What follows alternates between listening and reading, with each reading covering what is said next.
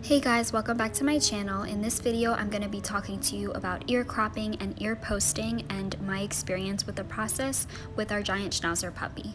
Now, this is a very controversial topic, so if you ever decide to do this, just be prepared. You're going to get a lot of negativity. So if you do want to leave something negative, that is your right and choice, and I support you, but I'm going to try to keep it positive and educational and just share my experience. I hope this helps somebody who is on the fence about it, or maybe is planning to go through with it, or someone who is going through it now.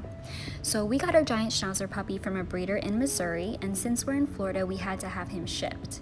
But since the coronavirus, they are not shipping animals on airplanes, so we had to be transported in a car. Now, we did get off to a really rough start because of our breeder. The breeder insisted that she sent me our puppy right away because of the coronavirus, and shipping costs would be way too much. Our puppy arrived one day after his ear cropping surgery, and it did go well. It was done professionally by a surgeon, board certified veterinarian, and he did a very good job. There was no infections or anything like that. You can see that they come with very fresh stitches that are loose around the edge of the ear just to help it stand up. And he did come in wrapping, and we tried to immediately rewrap him when we got him, but the puppy came a day early. He came on Saturday instead of Sunday, so we couldn't even take him to the vet the next day.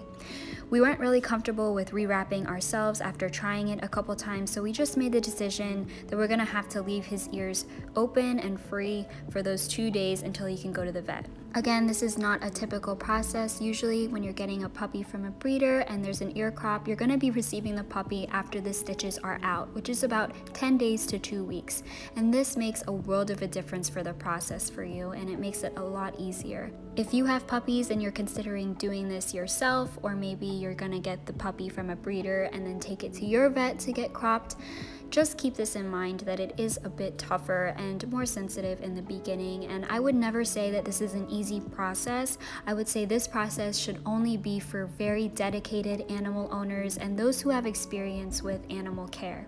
It makes it a little bit easier. Now, your vet's gonna be your best friend in this process because they're gonna know the proper way to do things always, but it does seem that every vet has a slightly different method on what they prefer, and some vets really don't have much experience with ear posting and ear cropping or the specific breed of dog that you are working with. Our vet posted his ears up in the traditional method with foam, medical tape, and a tongue depressor. The first time that they did this process with the tongue depressor on the top of his head, it was a little bit too long. You can see that those edges are sticking out.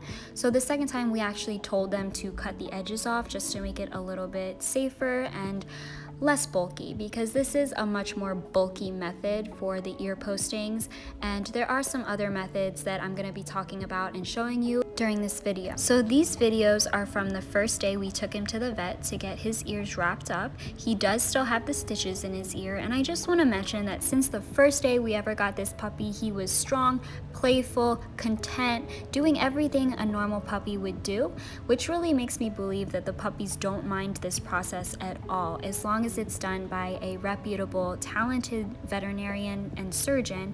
I don't think they mind this process at all. If anything, it's just a bit annoying to have these antennas on your head, and you have to watch them a little bit closer just to make sure there are no accidents. Another reason we got this puppy is because of the quarantine and everybody's here all the time. This puppy's with us all the time, 24/7, we're watching him. So you can see he eats, sleeps, plays, and does everything a normal puppy would do. You just have to be careful at this point. You really can't get this stuff wet, and just keep an eye on them extra during this time and process. My puppy's very strong. He came from a legitimate breeder, although I do have some issues with her customer service. That's why I'm not going to be promoting her, but she did provide us with a very strong, beautiful puppy, and we're really happy about that. So again, these are from the first day that he was posted up by the vet. Your vet's gonna know the right way to do things, and it should be your #1 source with questions or anything like that. Now, how long will these posts stay on? It depends on your puppy and how naughty they are. This guy's quite naughty, but the posts, I would say, like this, last about 3 to 5 days, and then we take him back to the vet to get re-wrapped up. And then this process is going to go on for a long time. I would never tell anyone it's quick or easy. I would really only say it's for the most dedicated of animal owners. And for whatever reason you're going to be cropping a puppy or a specific breed, that's your business, and we just want to make sure that we're doing it right, proper, clean, and professionally, because there are some horrible stories that have come from ear croppings and some bad crop jobs. So just make sure you go to the best of the best if you're going to decide to do this procedure. And again, it's important you do it when they're young because of that new cartilage that's forming and their ability to heal a bit quicker. Now your cropped puppy should be getting their stitches out between 10 to 14 days. And once those stitches come out, it does make it a lot easier, but you just want to be careful when those stitches are in there with your puppy scratching or getting into anything naughty. Now this video shows the second time that he was wrapped up by our vet, and you can see that the tongue depressor on the top of his head is shorter. It's not sticking out like the first time, and that's because we personally asked them, make sure you cut off the edges just so it's not sticking out. It makes it less bulky and hopefully a little bit safer. So you can see this is the second time that he got wrapped up. He does still have the stitches in, but they do check for anything that's abnormal. Our puppy was doing great. He's healing great at this point, and they do apply an antimicrobial spray onto the ears just to make sure it's bacteria free.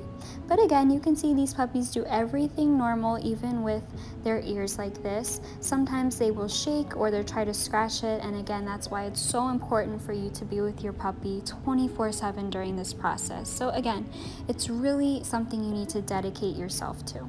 So I'd just like to mention that after we wrap the puppy up a couple times, we do like to let him breathe for a couple days. We like to take the wraps off completely to let the ears dry out completely and just to check on the progress and give him a break for a day or two. I think they really appreciate that. You can see that the stitches are still in at this point, so this is in the very beginning process, and his ears are standing up already, but they eventually will flop, which is why we have to keep reposting them. Every dog's a bit different. Some take a couple months, some could take a full year. It just depends on your dog's individual process. During this time, we were using an over-the-counter antimicrobial spray that I got from the local pet store, and this just helped keep the ears dry and clean. And you really want to be aware of any nasty smells that are coming from the ear. You want to make sure that the wrappings are not too tight, but again, your vet will know the proper way to do things. You should always go to them as your #1 source. It's also a lot easier than trying to do it yourself, and they only charged us $18 for the wrappings every time we went back, so that's really affordable, and it's really worth it in my opinion to just let your vet do it, especially during this time where there are stitches in your puppy's ear. You want to make sure the vet is constantly monitoring those stitches and just making sure the process is going as it should. I just want to mention that no time during this process so far has my puppy ever acted hurt, lethargic, or abnormal. Ever since the beginning, day 1, he's been a very strong, healthy, and energetic puppy. So always make sure you're going to a legitimate breeder when you're getting a purebred dog that does genetic and health testing on the parents. It just gives you a better peace of mind and a stronger puppy. So here you can see is another day that we're giving him a break from those ear postings, and he does still have the stitches here, so you want to be careful that they're not getting their head wet. Nothing like that is going to get caught. Always keep an eye on your puppies during this time. As you can see, my guy is quite curious and he gets into just about everything, so it's really important, especially during this time, those first 2 weeks that the stitches are in, that you're watching them closely. That doesn't mean that they shouldn't be allowed to explore and do all of those fun puppy things, but just be extra aware and cautious during this time of any other animals, anything it could get caught on, and especially, I would say #1 is them trying to scratch it with their legs. So you got to stop them from doing that. You could get a cone or something like that, but we are always with the puppy, so we just prevent him from doing that. When he's sleeping, you can see he doesn't mind whatsoever. He's having a little puppy dream in this video, I guess. And again, this is in the beginning process of those first 2 weeks where he has stitches in his ears. So hopefully when you get your puppy, the stitches are out, because it's so much easier and there's so much more peace of mind when it comes to this whole process.